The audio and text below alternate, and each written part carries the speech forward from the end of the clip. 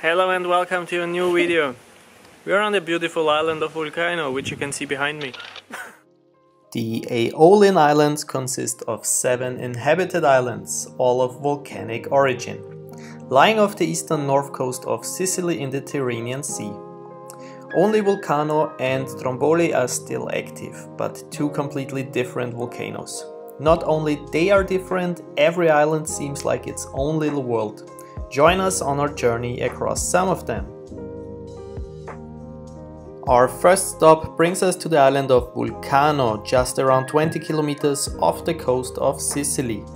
It is famous for its mud bath, which appears to be closed. Luckily, that's by far not the only cool thing here. So this whole landscape here looks so surreal and I love it so much. It's so amazing, and even with the spring we have here, with the tunnel spring, the whole island smells like rotten eggs. So Amy said I can fart as much as I want, which is a total plus, so I love this place already.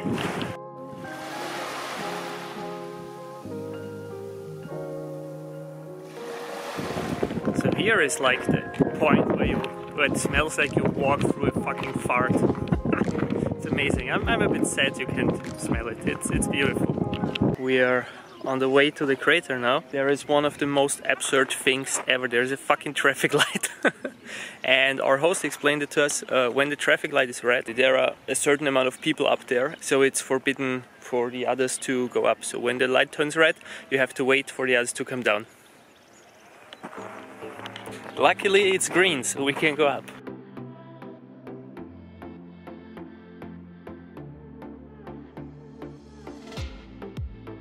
So this is the first time that I can see all of the Aeolian Islands at once. When we start back here, you have Stromboli and Panera.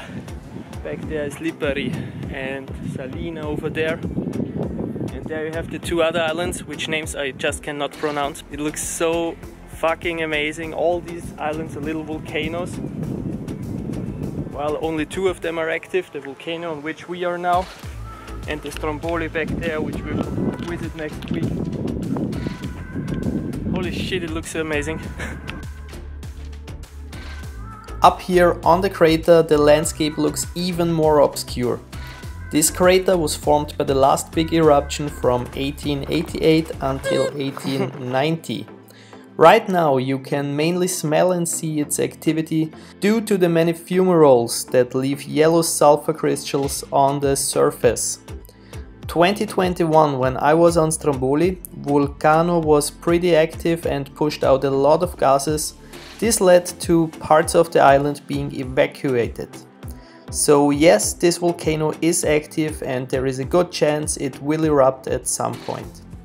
Also, it's a quite dangerous one as well, as Vulcano does not release pressure consistently like Stromboli does. It will have an explosive eruption, which is the type of eruption that leads to massive pyroclastic streams. That's how the famous Pompeii and the other towns surrounding the close by Vesuvio were buried. And if you think this island was named after the volcano, then I gotta tell you, you're wrong. Vulcano is the name given to why we call volcanoes volcanoes. The island actually got its name from the Roman god of fire, Vulcan.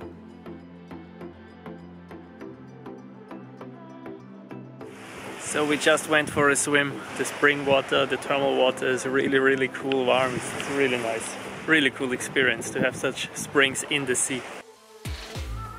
Public transport between the islands is only possible by fast hydrofoil ferries daily and some bigger ferries that also transport cars every few days.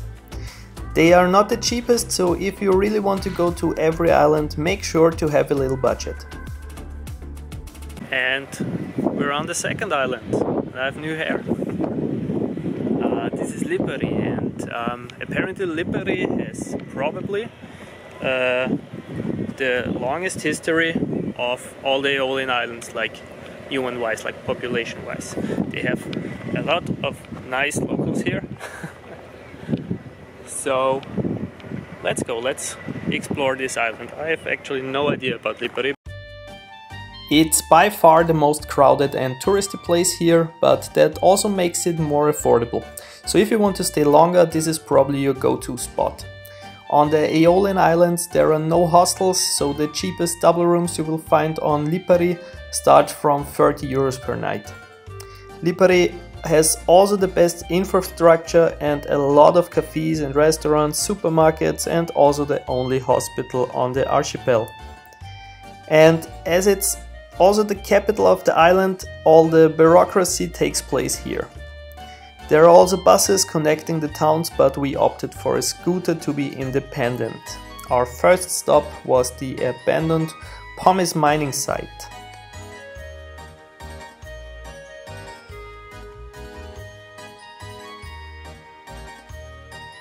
This is pumice, pomice in Italian or Bimsstein in German.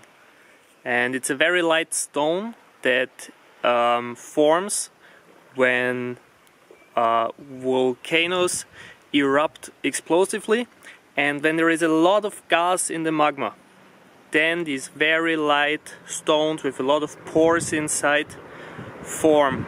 Pumice is used in a lot of industries. I will just give you a little hack. When you are having like big pots with plants inside, you can put some of the pumice inside, so that the soil does not get too dense, you know. It's really a good thing to loosen the soil a little bit. But don't overdo it, because it also takes a lot of water out of the soil. So better do it with Mediterranean plants or something, or plants that don't need too much water. And maybe you notice these videos where there is a lot of the pumice floating on the top of the sea.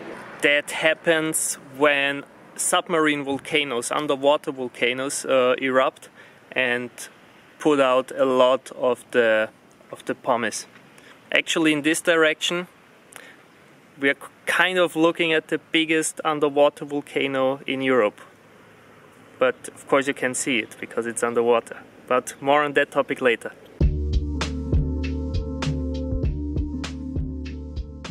Driving on the islands is usually pretty easy.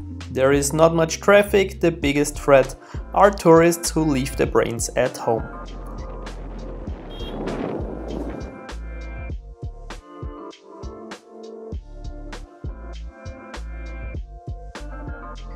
One of the coolest things is that there are amazing viewpoints to see the other islands as well.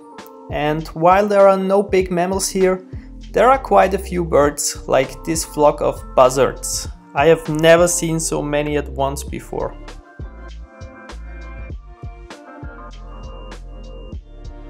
And apparently it's also falcon mating season.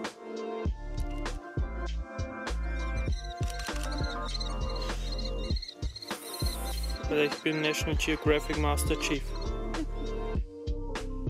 Then there is this old Roman bath, but it's closed, just like the mud bath on Vulcano. And I think it's a bit sad that those places are not used. Not only could they be a source of income on islands with limited possibilities, but if I would live here, this would be my go-to place during the sometimes rough winter months. Well, anyway, at least the great views are accessible year-round and are free. Here we have a different view of Vulcano. This place still amazes me. It looks just like you're in a scenery of Jurassic Park. And it's also time to get off to the next island. To really get a feeling of how life here is, you should of course stay way longer, but right now our time left for traveling is limited, and so is our budget. If you want to see how it feels to be here in winter, check one of my oldest videos when I was on Stromboli in December of 2021. If you're English speaking, make sure to activate subtitles. So while we are arriving on Salina, I think we're gonna make a cut here and show you the next adventures that we had on Salina and Stromboli in the next video. If you enjoyed this one, make sure to subscribe to the channel and hit the like button. Tell me in the comments what you think about the video and what are your favorite places on the Aeolian Islands. So long, have a great day, thanks for watching and see you next time. Bye!